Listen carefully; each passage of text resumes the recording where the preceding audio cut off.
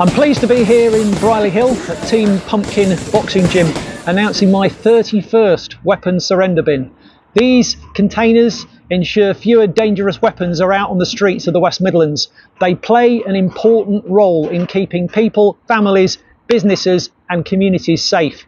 I continue to hold West Midlands Police to account to prevent, tackle and reduce crime. Serious youth violence is down by 7% year on year. This is due to robust policing and a whole range of prevention and intervention projects which are helping steer youngsters away from a life of crime.